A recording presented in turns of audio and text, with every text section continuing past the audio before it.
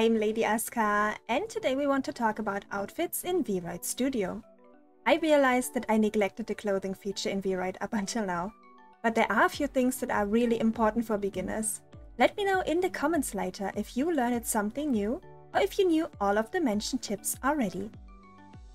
Let's first go over the basics a little bit and what can be done already without making your own textures or pattern, but just using the presets that Vroid is giving you. As you may see here, each item has a little parameter sheet on the right. Here you can make adjustments to the fit of an item. Not all items have the same amount of sliders, so remember this for later, so you can get the most out of your custom pattern by choosing the right templates. Always remember that each slider here can also be altered well beyond their initial bounds. For example, the volume on a jacket here would stop at 100. But what happens if we type in 200? As you see, you can make the item even bigger. The same goes if you want to go into the opposite direction. Let's say you want the jacket to be closer to the body, so your volume would have to go into the negative digits. To demonstrate this, I will type in here -10 now. As you see, the jacket got more closer to the body form.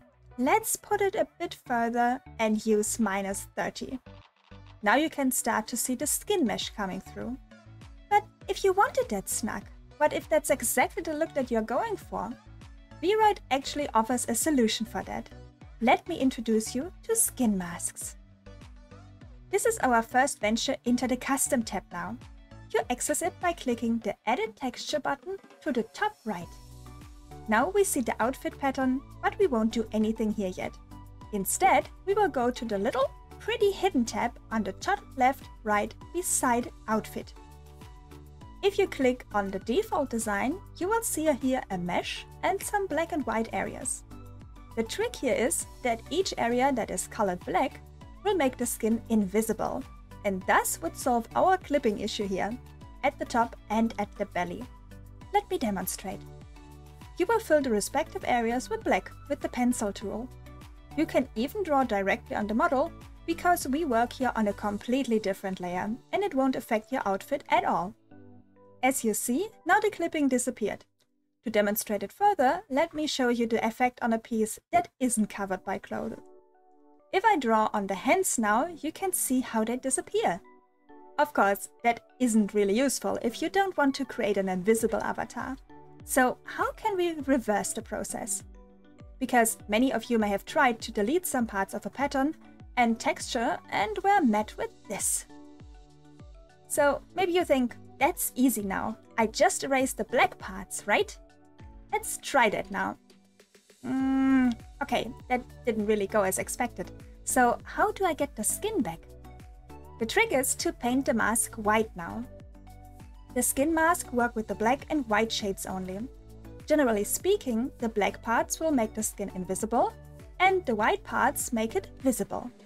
With that, you can alter the sliders and erase the skin texture whenever necessary to avoid clipping.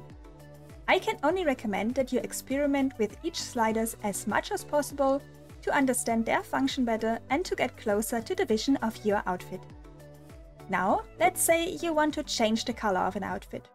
For example, this trouser here comes only in black. But you really want a pink one. And more importantly, you don't want to lose the nice folds that the item has already. As you see, if we go over to the pattern with the new color, the folds disappear, even if we used a new layer for it. Always use a new layer for any kind of alteration, by the way, so you don't lose the default layer. One way to keep the effect of the folds intact is to alter the drawing mode. With the modes Color, Multiply, Hue, Overlay, Vivid Light, Divide, you will be able to keep the folds intact, but the color won't be the same anymore, or you would have to implement a workaround for it to be the right one. Also, don't worry, each layer that you create here on the left has its own drawing mode applied. So you can get even closer to your desired look without actually altering the base texture at all, just by layering the colors and using drawing mode. All this can be, of course, done outside of Vroid. But I wanted to focus first on the things that a complete beginner could use within the program itself. Let's say you wanted to make this trouser here now a shorts. Imagine literally cutting out parts of the fabric to get the look that you want. Also, you better do these alterations before adding color in.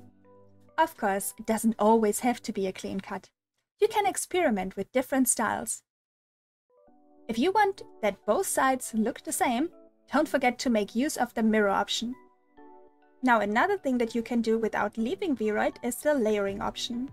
You can layer up to 5 templates on top of each other to get a more rounded outfit.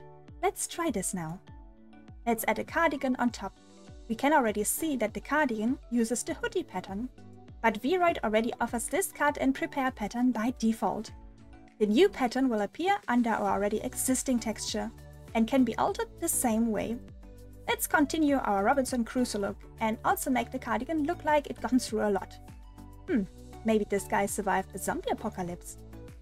If we wanted to color our cardigan in now, we would have to be careful, because if we just mindlessly drop color here, we would also reveal parts of the hoodie pattern.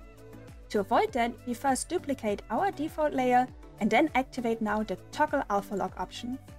If we draw now over our pattern, we see that only the already drawn on parts get affected by this change. You can try now as many colors as you want without affecting your base pattern at all. We can now save our new item as a custom item and have a full new look already without ever leaving the program itself. I hope you can already create a few really cool pieces with these techniques. See you all next week. I hope you have a wonderful day.